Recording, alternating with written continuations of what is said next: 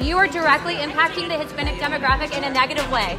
You are directly impacting what is happening with the children in this country, and you are not doing what you're supposed to be doing as a representative, representing women in this country. Shame on you. You're not going to win.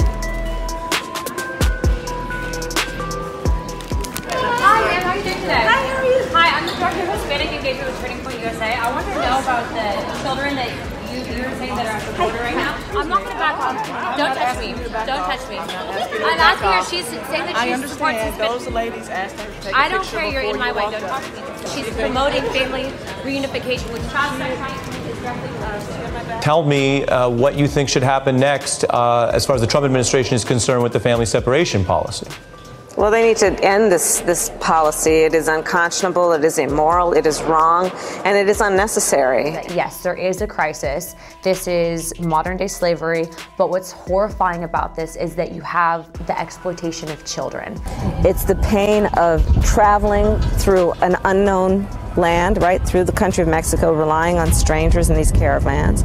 The pain of all that they will be exposed to during that trek, right? Not really being in control of much, and the abuse that they may endure. That, to me, that is at the point at which I say, no, this needs to stop, and that this is not a partisan issue. This is an issue that we know is happening. This has been happening for a long time, and it's almost by God's grace that now we're being forced to deal with this, because this has been something that if we don't deal with it now, when is it going to stop?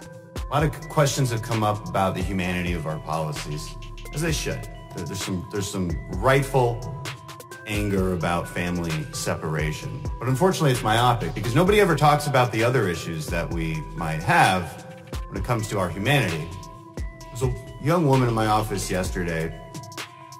She's from Mexico. She's about 18 years old. She was taken across the border, kidnapped about 5 years ago.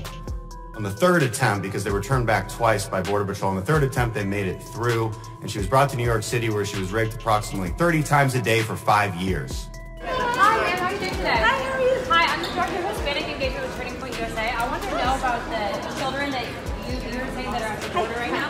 Wait, would you answer this question real quick? No, I'm taking a picture real quick. I'm sorry. Yeah, you're getting behind me and you're saying that you're fighting for women. No, I'm not going to back off. Don't touch me. Don't touch me. I'm asking her. She's saying that she supports Hispanic. Those ladies asked her to take a picture. I don't care. You're in my way. Don't talk to me. Don't talk to me. Before you walked up. She is damaging what is happening to Hispanic women and children at the border because she's promoting family reunification with trafficking. You're not commenting on this issue. You are directly impacting the Hispanic demographic in a negative way.